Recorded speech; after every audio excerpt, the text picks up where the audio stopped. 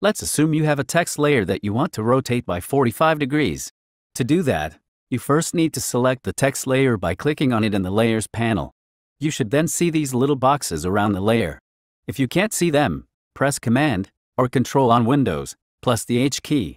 I want you to move the cursor over to one of these little corner boxes until you can see your cursor change into a double arrow, like so.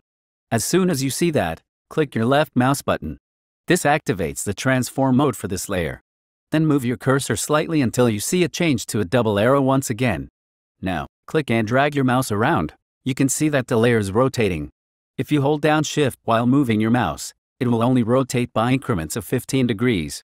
This enables you to easily rotate the text layer by 45, 90, or 180 degrees and so on.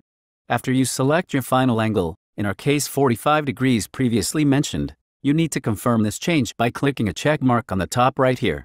And that is how you rotate text in Photoshop. Thanks for watching.